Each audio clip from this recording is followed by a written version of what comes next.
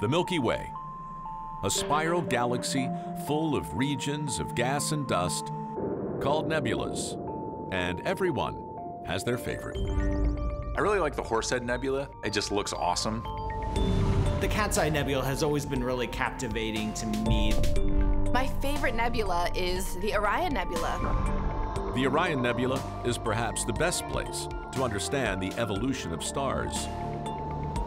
And it's right here in our own backyard. The Orion Nebula is maybe one of the most famous nebulas because you can go outside at night and see it with your own eyes. Humans have been observing this fuzzy patch of sky for centuries. The Maya of Central America called it the fire of creation. The Maya were more right than they knew. Almost every part of the life cycle of a star you can see in a nebula. We can't understand the life cycle of stars without understanding the life cycle of nebulas. They are intertwined. Orion has it all, from massive stars on the brink of death to newborn stars swaddled in gas. You see the intricate wisps of material, the thin veils enveloping newborn stars, pillars colliding into each other. You see stars plowing through clouds of gas. You see this frenzied hive of activity operating right before our eyes.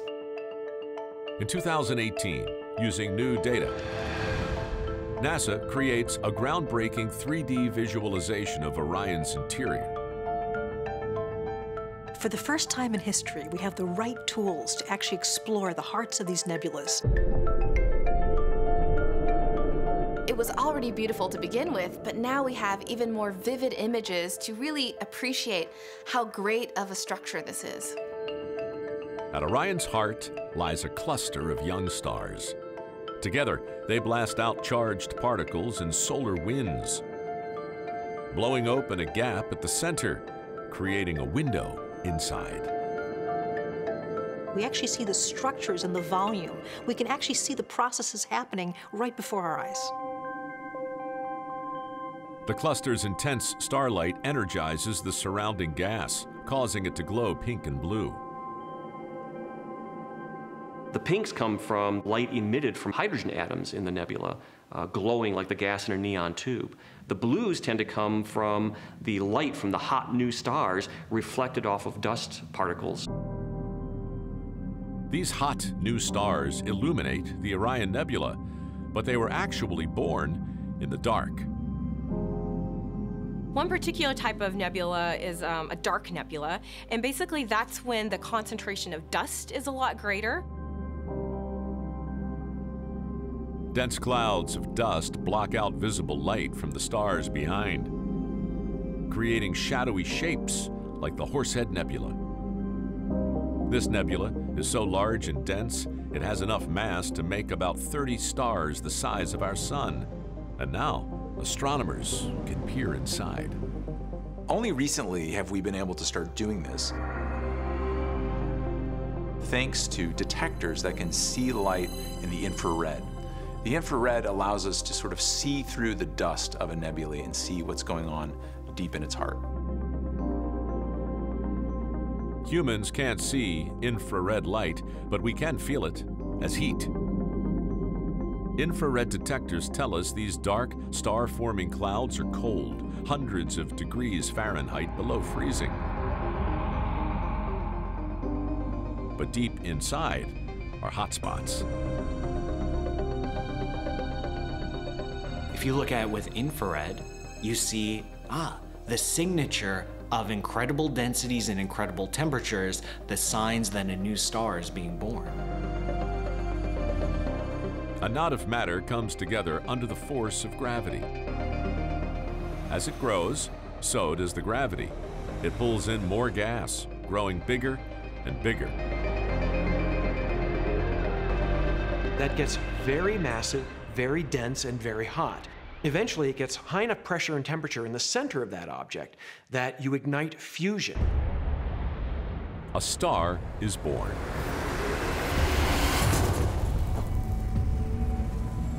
One of the hundreds of billions that make up our galaxy.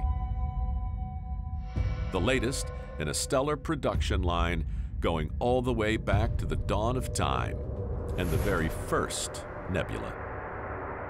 If we want to unravel the history of the Milky Way, we want to start in the beginning, and that's the Big Bang.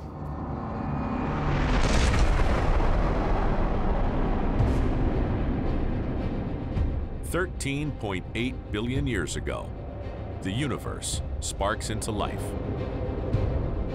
At first, it's pure energy. But over 300,000 years, that energy cools into hydrogen and helium gas. Back then, the entire universe was one enormous cloud. The essential ingredients of our universe spread as the universe expanded, and so the universe started as one giant nebula. Over time, the primordial nebula starts to collapse and fragment into smaller clumps. These regions become so dense, they collapse into disks with superhot balls of gas in their cores.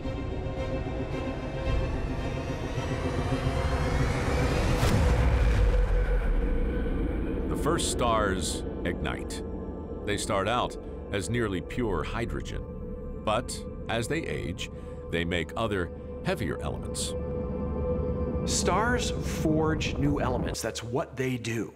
The very definition of a star is, in its core, it's fusing hydrogen atoms into helium and releasing energy. But many of those first simple stars were massive, and massive stars don't live for long. They burned through their supply of hydrogen incredibly rapidly, and they burned themselves out, and they died after a few million years. They go out with a bang.